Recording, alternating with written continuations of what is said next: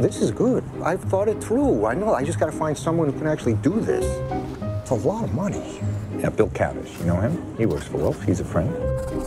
We represent clients to do business with them. I don't want to look like I'm asking him for a favor. Can I say that we're related? Can I say that I'm your uncle? No. Good morning, Bill. Norman Oppenheimer. I have to leave. This is unacceptable. So I'll tell my partners that we had a good conversation. May I ask what you do for a living? What do you need?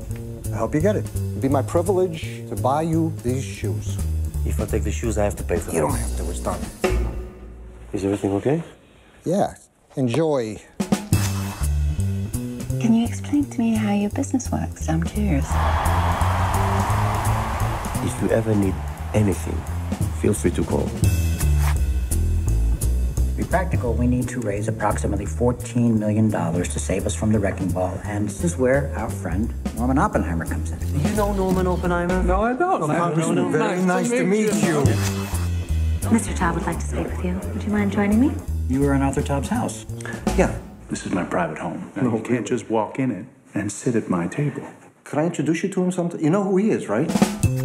Don't waste my time. Yeah, Joe, but this is time sensitive. You spoke to him? I'm not following you, Norman. Did you speak to him or not? Why haven't you returned my phone call? Why do I get the feeling But nothing you tell me is real.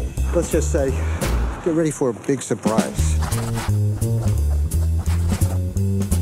You're like a drowning man trying to wave at an ocean liner. But I'm a good swimmer. Yeah. Don't forget that. Something good will happen. Trust me.